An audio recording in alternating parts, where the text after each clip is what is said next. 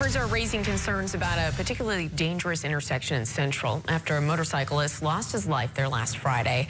Fallon Brown tells us why drivers are worried.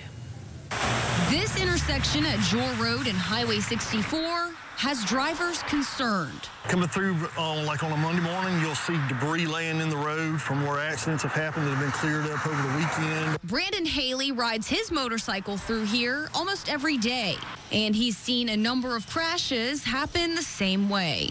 The people that are stopped at the stop sign aren't taking enough time to let those cars clear out of the way to make sure there is nothing hidden behind them in the eastbound lane before they pull into the road, and they're pulling out in front of people. That's exactly what resulted in a fatal crash last Friday. An SUV pulled out in front of the 31-year-old victim's motorcycle. Haley says it's a design flaw as well as an issue of impatient drivers. Some people are just in a hurry and don't take their time, and then some people look to the east and then they look back to the west and they think there's actually nothing there when there is somebody hidden behind another vehicle. In fact, he had a close call recently when he was on his motorcycle. Wound up in a skid and stopped in the westbound lane directly in front of her to avoid hitting her. Luckily, nothing else was coming. Haley does not know what it would take to fix the issue, but hopes local officials are paying attention because he believes the number of accidents here could be reduced with some type of action. Possibly doing something, maybe a roundabout or something to that,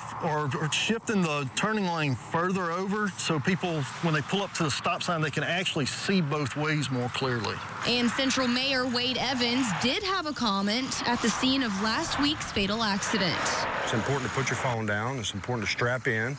It's important to pay attention, look twice, you know, and stay focused on the road. In Central, Fallon Brown, WBRZ News 2.